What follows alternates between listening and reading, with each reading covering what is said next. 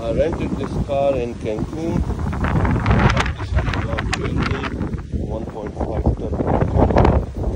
It's very quick, very fast, and pretty big from inside. I'm really impressed with this performance. You open the hood. There's 1.5 liter directly injected engine. It's very quick and very fast. I don't know what the Dodge did with this car and why they're not bringing it to the US. It's very quick, very quiet, big cabin. Only two issues. It's on the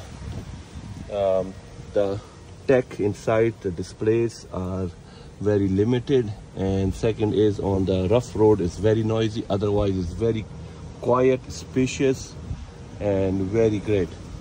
I'm really impressed with this vehicle. So yeah, this is all about it. Very good car.